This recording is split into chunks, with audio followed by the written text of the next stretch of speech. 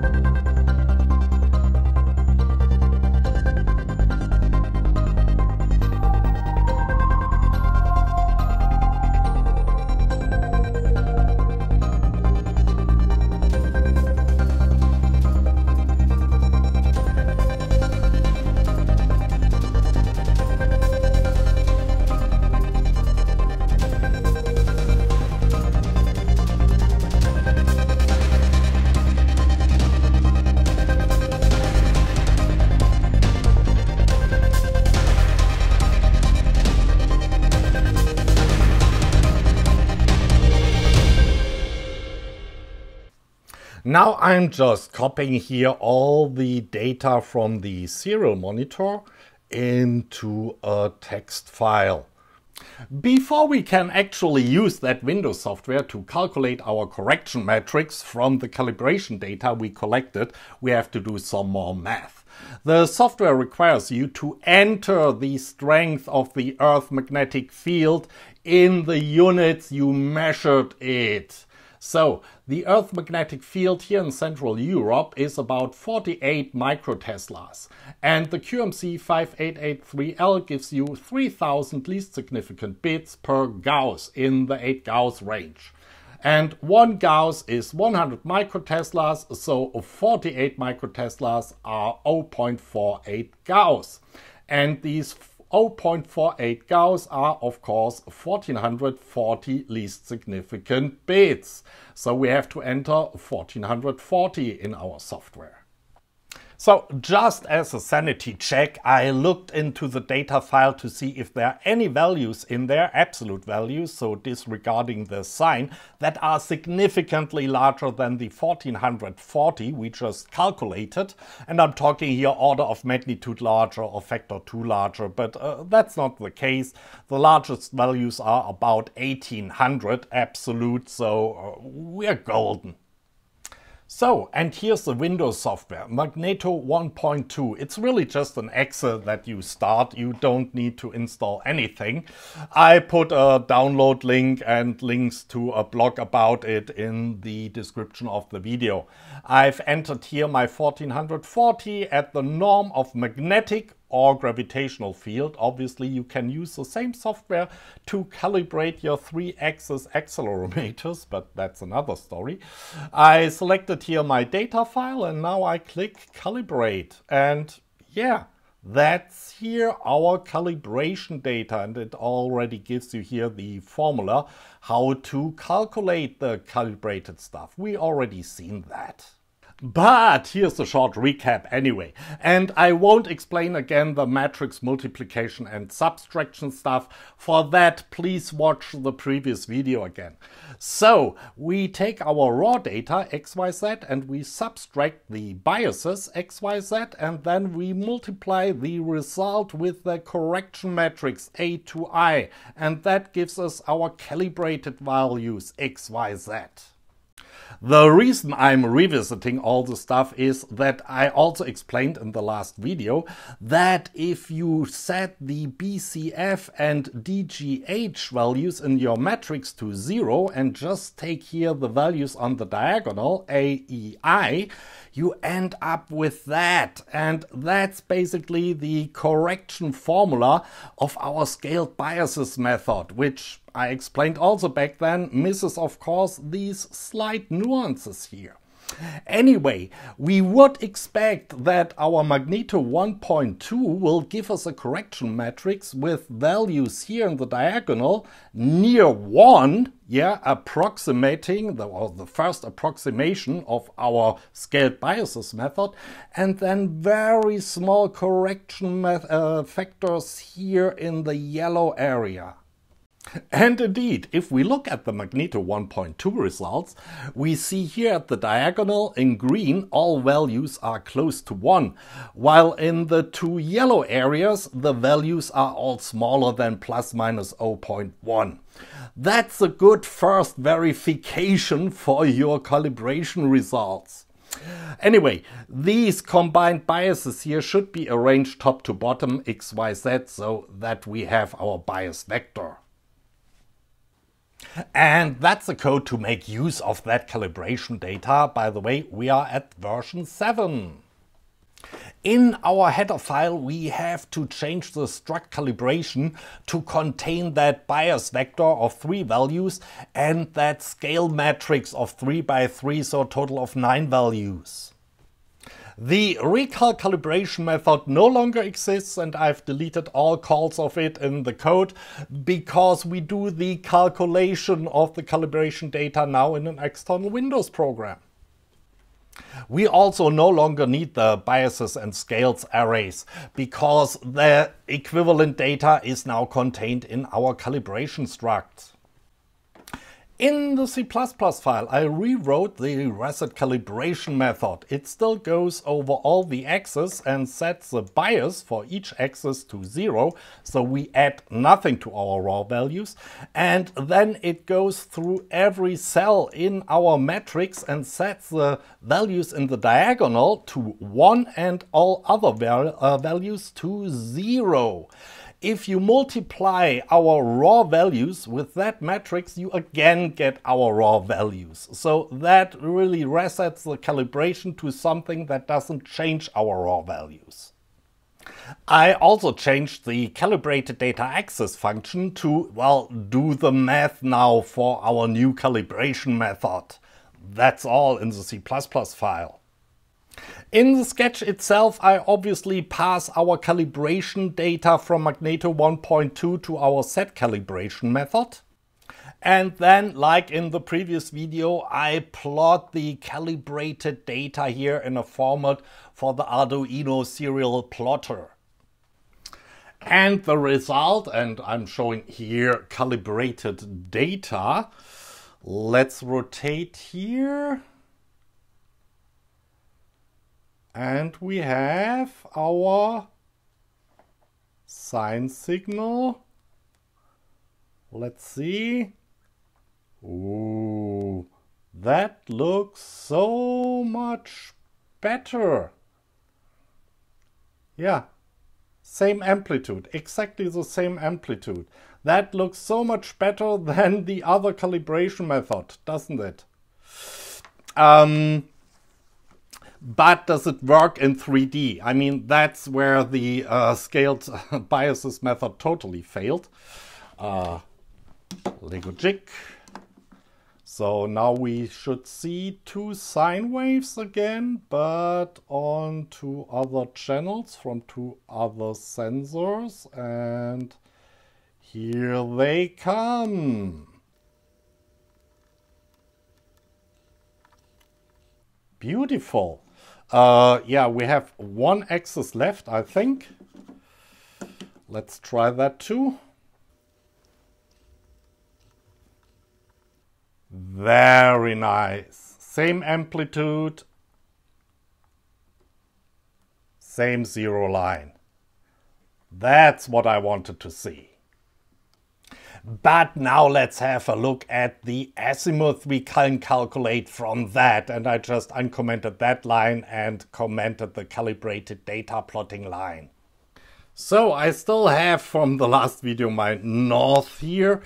And if we align our board, we are at 356, 55. So yeah, also 5 degrees off, maybe a little bit less, but that was the same result with the faked calibration last time. And this calibration works in 3D. Now let's try and turn here to east. Yeah, that works. Too much noise still on the signal, but yeah. We're pointing to east, 90 degrees. Now we are pointing to south. And we're almost spot on. Oh, we were 180 degrees. Nice. And let's try west. So yeah, 260, sometimes 65. Not too shabby. Still missing a little bit of precision here, but I guess we will have to implement some low-pass filter for our data. But that's something for another day. Instead, let's try to get rid of these nasty I2C errors we encountered in the second video. Card here, link in the description. Real quick. Or not. To analyze these errors a little bit further, I changed the code in the sketch. So in the setup, I'm again printing out each and every error I'm encountering and no longer setting that error flag for the loop. In the loop, I have now 3 static counters, all initialized to 0, of course. The first one just counts the read data calls I do, the second one the I2C errors I encounter, and the third one the QMC errors I encounter. There's only one QMC error, the QMC data overflow. The next 2 lines are unchanged, just handling the interrupt stuff, and if we have data, I increment my reads counter and I execute a QMC5883L read data, and should that fail, I check if my last error was indeed a QMC data overflow. In that case, I increment my QMC error counter, otherwise I increment my I2C error counter. And of course, if we had an error, I print out the error. And in each loop, I print out a nicely formatted statistic of the errors to the serial port. So let's have a look at the serial monitor then. So I waited a while until I had a nice big number of reads, so 15,000 now. And you see we have 135 I2C errors, so about 0.8% of my reads have an I2C error, and 65 QMC, so out of range errors, about 0.4%. And now I'm pulling the plug here. And so I have no idea why you have data overflow errors. That shouldn't be the case because, it's just sitting here on my desk, no magnet nearby. And, oh, there was another error. Data overflow again, okay. Data overflow? No, that can't be. Okay. I2C request partial. I didn't get all the bytes I wanted. Request partial. Okay, I put that in an editor and then we can just search for the errors. Okay, I searched through the whole file. We have only these 2 types of error. Either it's an I2C request partial or an QMC data overflow. Okay, I actually solved that problem quite fast, and I did that by varying 3 parameters. The first one being the wire clock speed. The datasheet states that this device supports standard and fast speed modes, 100 kHz and 400 kHz. But you never know, maybe the 400 kHz of my Nano Every are too fast for the chip. So yeah, I varied between both settings for the I2C speed. Needless to say, it wasn't the wire clock speed. So I went into my read registers method and I put a delay of 2 microseconds between my transmission stuff and my request stuff. Because the datasheet states that there has to be a minimum time of 1.3 microseconds between each transmission, and maybe my Arduino Nano Every is too fast, so there's not enough time between the transmission and the request from. In the end, it turned out it was a missing stop signal here from the master in the first part of the I2C read sequence, where I transmit the register address to the slave which I want to read from. So yeah, little bug here in the data sheet. I changed my code here in the read register method accordingly. So that's the old version where end transmission gets as a parameter false, so it doesn't release a bus and doesn't send a stop signal. And that's the new version here where end transmission gets as a parameter true, so it releases a bus and sends that stop signal. Now let's have a look at the serial monitor. I let that thing run for a while. We are now at 18,000 reads and not a single I2C error. And the QMC data overflow errors are also gone. I never could explain them in the first place. My best guess is that was also an I2C transmission error. So for some reason that data overflow bit got set in the data status register. But anyway, everything's fine now. And on that positive note, I will leave you for today. I also have to make a confession. I already fixed that I2C bug in previous versions, but I wanted to show you how I went about fixing that bug. What could be the possible problems in I2C communication. Anyway, next time we tackle the nasty noise problem. I already prepared some stuff for that. Till then, bye.